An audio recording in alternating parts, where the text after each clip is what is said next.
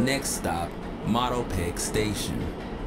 Seko, what up, bro? How you doing, man? What's good? What's good? What's good? What's poppin'? Welcome to the platform, man. Welcome to MPS. Happy to be here. Yes, sir. So, I'm gonna just start off right from the beginning, bro. I want you to kind of tell the audience who you are. Okay. Where you from? You feel me? My name is Seko from Toronto.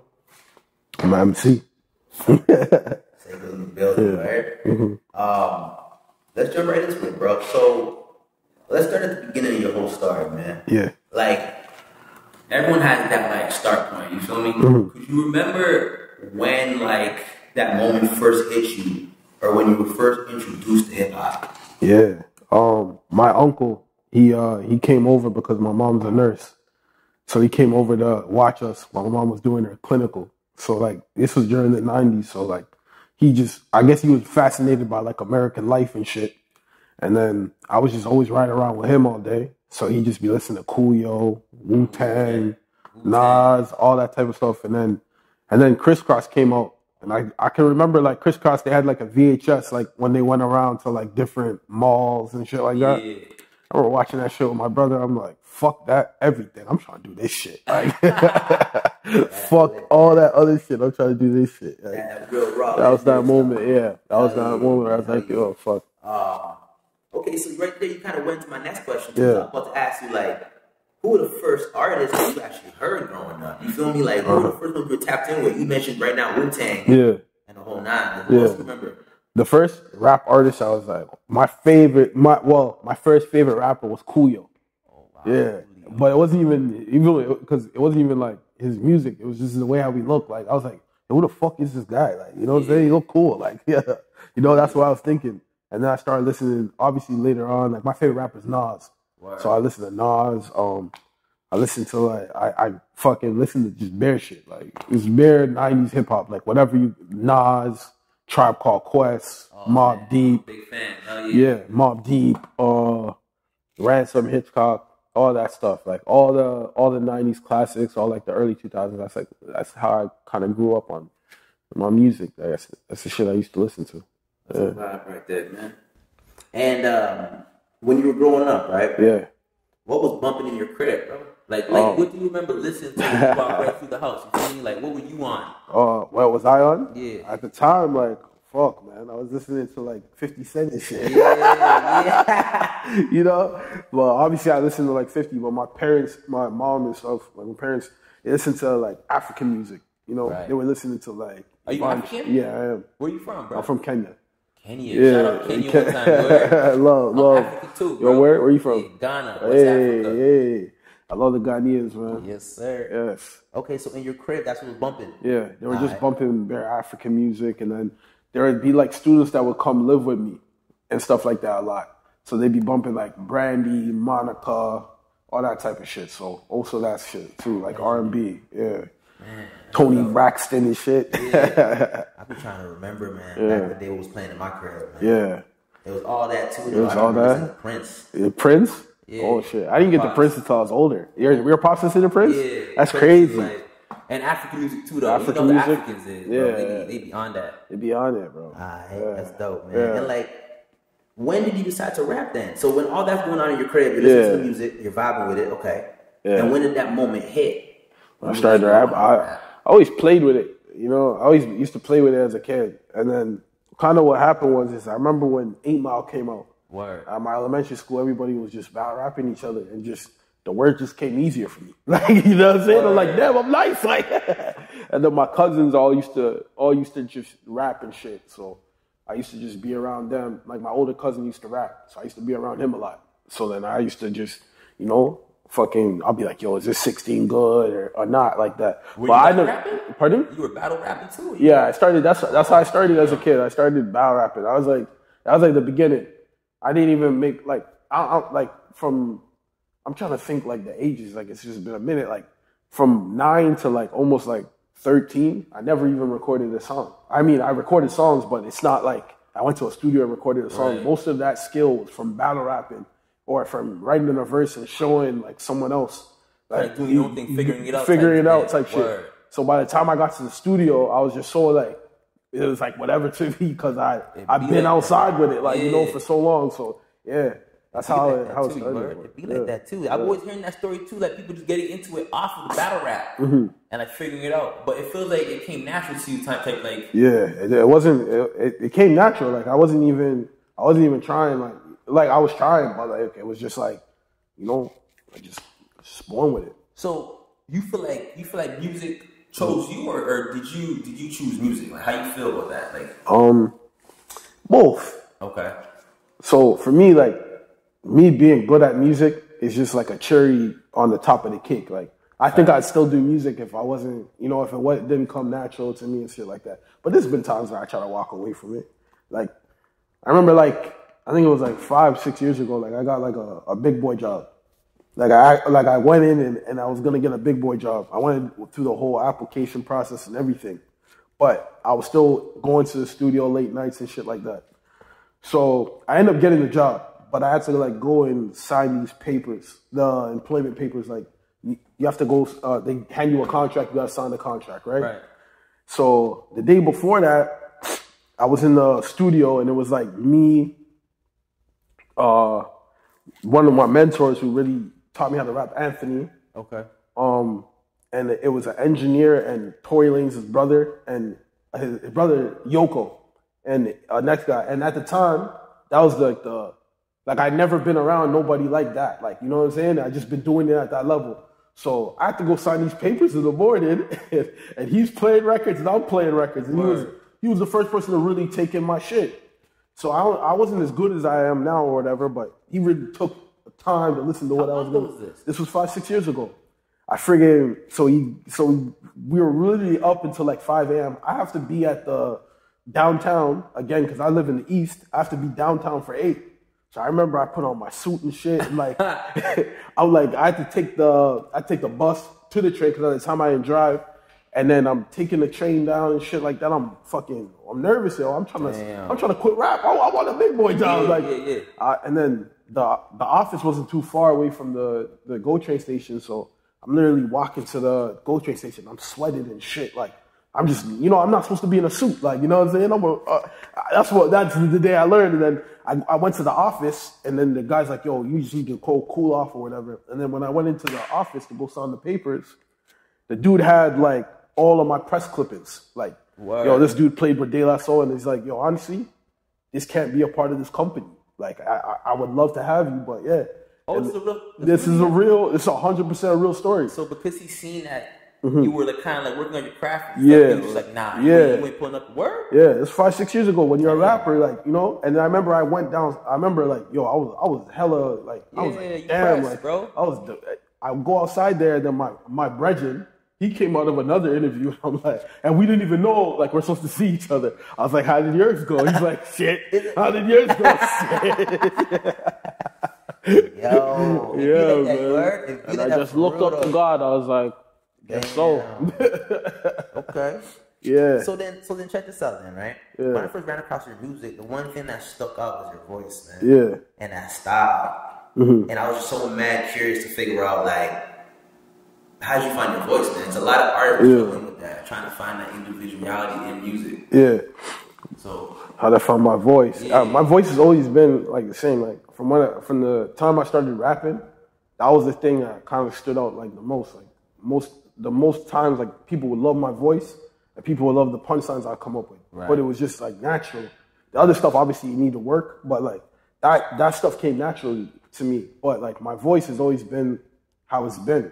So like it's like when I see people in the comments and shit saying what they say and shit like that, I'm like, yo, if you read my comments, there's people who know me from like 13. They're like, yo, that's Cap. Like in your comments, yeah. No, who will defend me and be like, yo, he's not trying to sound like, he's not trying to sound like whoever, and they'll be like, yo, I've known him since he's 13. He's had the same voice, like, you know what I'm saying? So yeah, my voice has always been the same, but as I've become more confident as a man, it's made me a better artist. Right. It's different.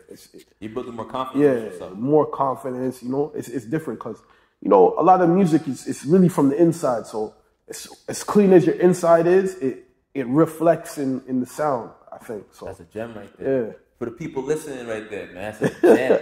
Facts. I appreciate that. Man. And how'd you come with the name Seko, man? Everyone So my real name's Seko, but everybody called me Seko. Everyone calls me Seko, and then my rap name was Seko before, and then I just shortened it to Seko, just like Seko, and it's cool, you know. I've always I think it's cool that I have a real name and an artist name, you know. It's a little it's that energy. Yeah, right, it's a little energy, like, you know what I'm saying. I know, like, if someone knows me, they're like Seko or Seko, like, you know. But yeah, and like. So you start rapping, you got the name down, your voice is down. Yeah. You know, you pop in, you got it, you know what I'm saying? Yeah. Your first couple records though, what was the feedback like, man? Fuck. The first couple of records, I remember I did a song with my cousin, and my cousin ate me. Like, big up my cousin David. My cousin ate me. Rap. Yeah, he rap. Okay. But the thing is like, yo, like, you know what I'm saying? Like, yeah. He really tutored me, like, you know what I'm saying? He couldn't take it light on me. He knew what I could be. So, like, you know, and I remember, like, after that, I would put out, like, a couple little songs, like, when I'm, like, 13, whatever. Yeah. But, like, my first really getting going, like, I think everybody was like, yo, this is, like, a good bass. You know what I'm saying? This is, like, a good bass. Because my story is more like 50 and Nipsey Hussle, so I got better. Oh, man. Yeah. Right. You named my guy. Yeah. So I got better, so Nipsey I had a good 50, bass, yeah. Bro, those is my niggas, bro. Yeah. That touched me right now, man. Man, R.I.P. Nip, man. R.I.P. the Nip, man. Shout out to 50, yeah. Okay, yeah. So I was checking you out, man. I'm trying to go back to your first, the bass, right? Please. And you released City on Fire. Yeah.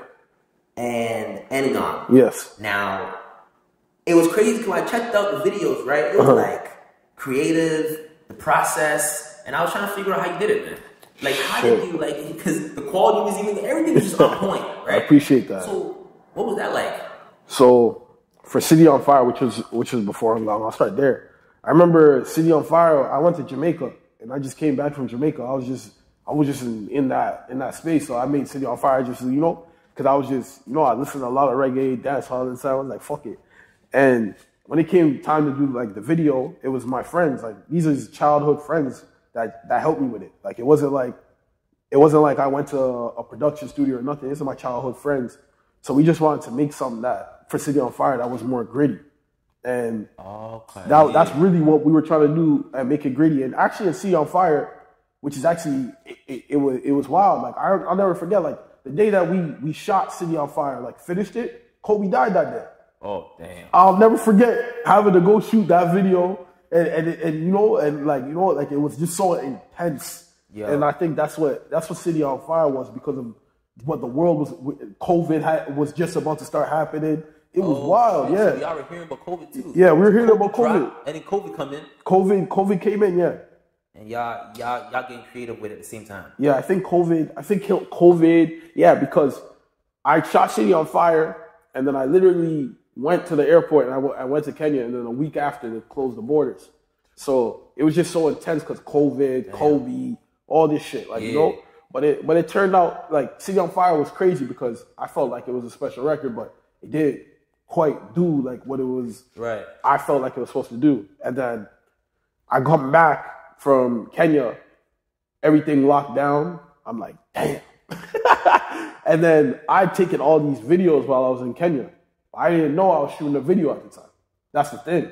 When I went to Kenya, I was just taking home videos, and then I had to go see my pops' family. And then we were walking around just taking videos and shit like that. And then when I came back home, I made Endgone, like, the song, but I had written it in Kenya. So I literally was just like, yo, I got these home videos. My guy Marty, big ups to him, Visual Redux. He was like, yo, I'm gonna put it together like the way how you put it together, because my whole thing for the Endgone videos, I wanted it to be like through the wire. So, like, that was the base of Endgone. Yeah, Kanye, man. So big up Marty, big up Nathaniel. Big up, man. Yeah, man. They did their thing. Man. But that's a dope story, though. Thank you. Yeah. That's a dope story, man. Cause I'm trying to figure it out. I'm like, how this nigga do this, bro? Like, how did nigga do this? It's bro, like clean as hell. I'm like, so who's the videographer? It's Visual Redux, Marty and Nathaniel. Man, shout out niggas, man. Yeah, those guys are amazing. Big up Charlie and Kyron for City on Fire. Yeah. There you go. Yeah, there you go. Hell yeah. Okay, so bet. And then I'm doing my research and I'm looking, and I see Killer Freestyle, man. And I want to talk about that right now. Please. Like, find me in the North, bro. Yes. Linked up with DJ Frank Sinatra. Yes. Okay, so start with like, how did you meet him, and like, how this whole thing kind of come about? So when I was on Nice Sound, I had a single out with them, and Frank Sinatra was really supporting it. He was like playing it all the time, like on Flow 93.5 and shit like that. So I had him on Instagram, and then like I was like, so I did 2 other episodes before I did Find Me in the one at Flow. So the last one I was like, yo, I don't even want to shoot a video for that. I want to go do it at the radio station. So I hit up a couple of the radio stations, and then I really wanted to see like, yo, which guys would be down to do this. And Frank Sinatra was just hella accommodating. He's like, yo, I love bars. You got to come through and do it. So I just went through, and yeah. Man, That's what happened. When I seen that, I was like, okay. And your stage performance, bro. I read about one of your freestyles in a club, and like you were going off, bro. I remember you said some line, and like the whole crowd went crazy. I'm like, this nigga wildin', bro. This nigga, he's that nigga right now. Like, you know, that. Yo, how does it feel to perform and like be on that like stage and everyone's just watching you, man? I don't think much about it, to be honest. Word. Yeah. A lot of artists, bro, they are like, it depends. Sometimes you get into the groove, but I feel like with you were just. Yeah, it's just like whatever. Even that, I think you're talking about the Clubhouse Jams. Yeah. I didn't even know. Like, I went there early, and those guys are my guys. And they're like, yo, you got to open up the show for us. You didn't even know you were pulling. I didn't even know that was random. Like that was my boy Henny came up to me. He's like, bro, we want you to open up the show, do the intro. So I was like, cool. He's like, yo, you got a freestyle? I said, fuck it. So the whole time I'm just sitting there, I'm like, yo, I better think of something. You were sipping? Yeah, I was drinking.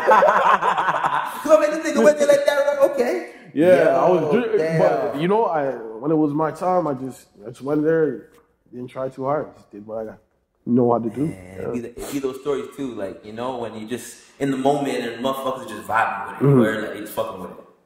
That's dope, bro. So now we come to your latest release, man. It's a lot of rhythm. Cellar Rhythm, yes. Cellar Rhythm. There you go. I knew a little messed that up. It's all good. It's all good. It's all good. But, check this out, bro. Yeah. 2 times. Yeah. Right? How'd that come about? Like, what, like, that record? 2 times is like, that's like actually my friend. Like, you know, like, I literally, like, you know, I hang out with him all the time and stuff like that. But Cellar Rhythm was actually a song that was made, like, almost like, I think in like, 2021. 2021, that record. Yeah, that's when it was made, but 2 times wasn't on the record. But it took so long to find somebody on the hook, and then basically we was at, I think it was I forgot where we were at. We're at some like function, and then my brethren was talking to me, and then he was like, "Yo, you guys need to talk." So then we talked or whatever, and then he was like, "Yo, I got a studio at my house." I was like, "Bro, I think I got a track that." Send it to you, because for the longest time it was just blank. Why was it so hard, you think, to find someone to jump on the record? I don't even know. I hit up so many people from Toronto, from overseas, all that type of shit, but I didn't know that the answer was right beside me. Like, I didn't know it was my brother that was supposed to be on the hook. On that record. Yeah. So he jumps on and then fire, like, legitimately, like, I sent it to him. I literally took a nap. He sent it back. I listened to it an hour before I sent it to everyone. I'm like, yo, this is crazy. This is exactly what I needed. So yeah, shouts to 2 times. He's a very talented artist. He's got crazy music dropping. Like, 2 times? Yeah, 2 times. Where's he from? What's he rapping? He's from Scarborough. East End. Yeah, East End. Shout out 2 times. Shout out 2 times. Shout out Flacco. Shout out Zero. Platform, you heard? Yes, man. You guys gotta have them on the platform for sure. Alright. Man, this is dope, bro. I know this little introduction, you probably gonna pop off again. Like, as you get bigger and bigger, you're gonna keep tapping in, and you know what I'm saying? I always come back. Don't worry about that. So check this out, bro. Before we wrap this up, right? Where can people find you at, like, social media wise? Like, Spotify, YouTube, like. The official Seko on Instagram. Okay. Seko on all streaming platforms. And look forward to Serengeti Dawn, the EP, coming soon. Coming hopefully in late May. We gotta clear these beats. That's the only holdup. Once we can clear up these beats, then y'all got the project. But yeah, so hopefully by late May, everything will be cleared, everything will be good. And yeah, I'll see y'all then. That's Seko, man. I appreciate you. I man. appreciate Come out it. the station. You heard? Thank you. Anytime, bro. Thank you guys for having me. Having a good time. We gotta tap back in. That's it.